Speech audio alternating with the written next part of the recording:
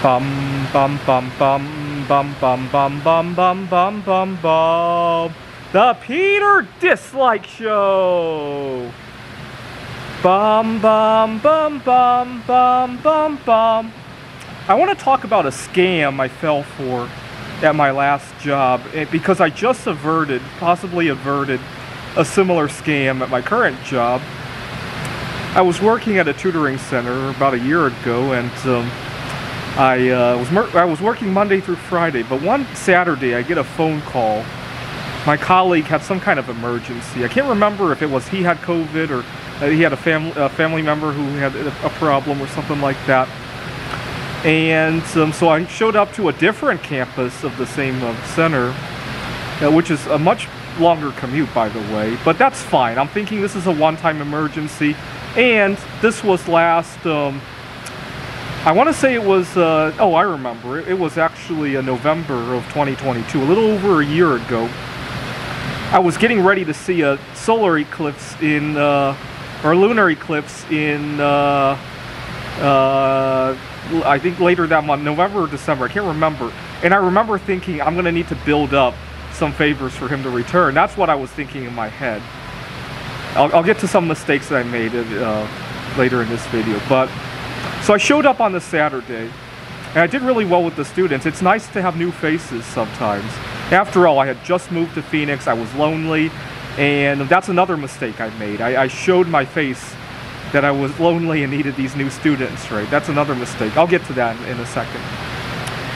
And long story short, I get home on that Saturday.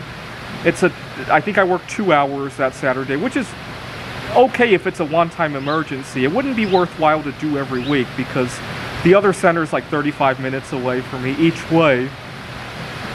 And it's not in a particular part of town that I would like to be in anyway. I mean, there's nothing wrong with the part of town, but I don't have any social events over there. Nothing. It's just 35 minutes there, 35 minutes back, and the whole Saturday is shot, right? If not only the whole Saturday, but the Friday night before that is kind of shot too, right? But if it's a one-time favor, I'm willing to do that. Okay, get that out of the way. Now, I get back to the center on Monday, and my boss sends a schedule by email every Sunday night. And I noticed that he had signed me up for the following Saturday as well. I thought my colleague was still dealing with whatever situation he was dealing with. So the second Saturday, I really didn't speak up either. Because again, I kind of needed to save up a favor for when the lunar eclipse was going to come. Now, I made two mistakes there. Number one, I didn't even ask that, hey, I'm doing this because I want so-and-so favor, right? Number two, I kind of did it without any resistance, right? I'll get to that in a second. Anyways, so I worked the following week as well. My colleague's still away. And then the third Sunday came around. He still signed me up for the Saturday after that. And I asked my boss, hey, what's going on? And he says, you know what? The students really love you and all that. Now, my colleague had returned by this point, and he was upset about losing. I could tell he was upset about losing his Saturday shift. I mean, he didn't say it like that, but it created a wedge between the two of us.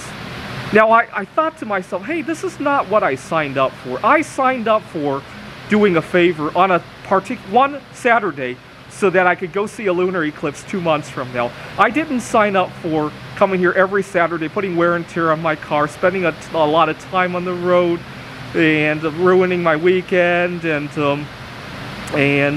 creating conflict between myself and my colleague. That's not what I signed up for. That's why I call this a scam. See, the definition of scam is you get something that other than what you were promised, right?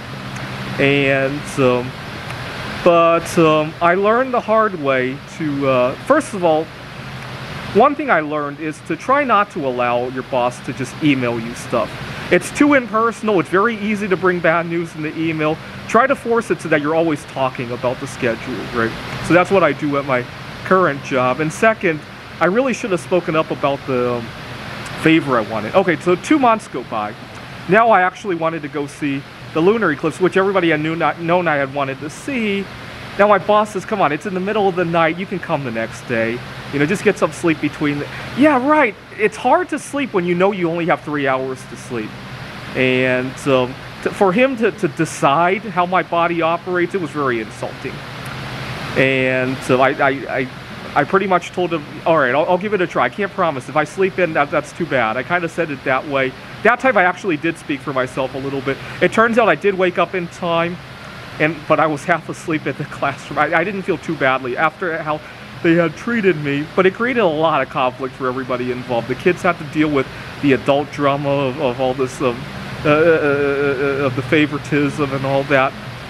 Now, where it really got insulting was at the beginning of 2023. See, we just had the Super Bowl. Remember, last year the Super Bowl was played in Phoenix. And I so badly wanted to leave the Phoenix area because I didn't want to deal with the traffic, right? Super Bowl was on Sunday.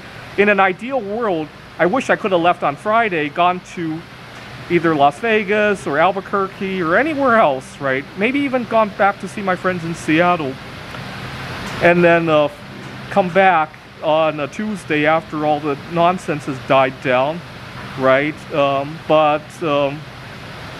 Again, most of my colleagues didn't want to come. In fact, everybody took off the Monday because they wanted to drink on the Sunday. And I mean, I'll put up with that. You know, after all, I do like that my colleagues are spending time with their families to watch the Super Bowl and all that. But then a couple weeks later, well, one of the players that won last year and this year as well, his future girlfriend was performing in Prescott. And most of my students who are in middle high school, they wanted to go see her, obviously. And again, we only had 6 hours of appointments that week. None of my colleagues wanted to come because, again, you got 6 hours of appointments. It's still a schedule, right? You still have to commute. You still have to put wear and tear on your car and all that. And you still are stuck in Phoenix, right? And so I worked those 6 hours. At the end of the week, I get a direct deposit of a 2-digit number.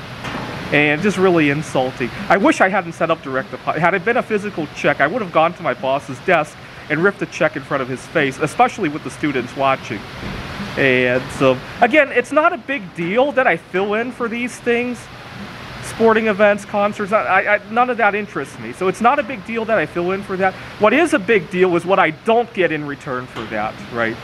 So I've learned to put some resistance. Next time somebody says, hey, there's a concert and people are going away, oh, I don't know if I could do it. I'll do it, but there's a lunar eclipse I want to see.